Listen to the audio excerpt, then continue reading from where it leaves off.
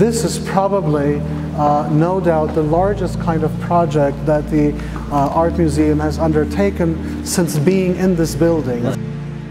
The city of El Paso has stepped in and really allowed us to address some very important aspects that needed to be addressed.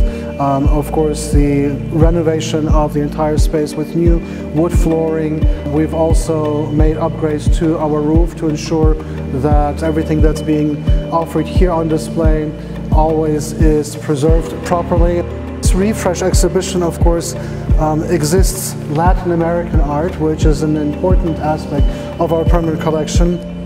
We have also included in this refresh early Texas art. As you see, we've added more divisions between the galleries so that the kind of seamless transition from one gallery into another becomes something that makes sense thematically. We have included contemporary art as well as American art. For the first time ever here at the El Paso Museum of Art, we've been able to also devote an entire exhibition thematically to works on paper. In our Hunt galleries, we will be able to present an installation that focuses on really the celebration of the support that the community has shown to the El Paso Museum of Art by donating important collections that have really characterized and defined in many ways what the El Paso Museum of Art holds. We have the Samuel H. Kress collection, for example, that was also reinstalled